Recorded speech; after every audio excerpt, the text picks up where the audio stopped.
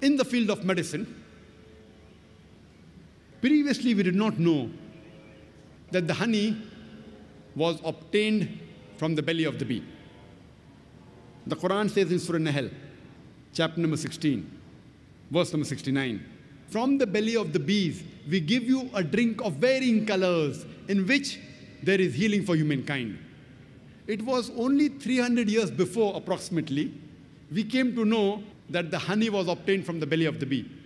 And now we have come to know that honey is rich in vitamin K as well as fructose. Recently, we have come to know that even the honey has got mild antiseptic properties. No wonder the Russian soldiers in World War II, they used the honey to cover up the wound, which prevented the evaporation of moisture, and the healing in the wound was done with leaving of very little scar tissue. And due to the density of honey, germs and bacteria were prevented to grow in the wound.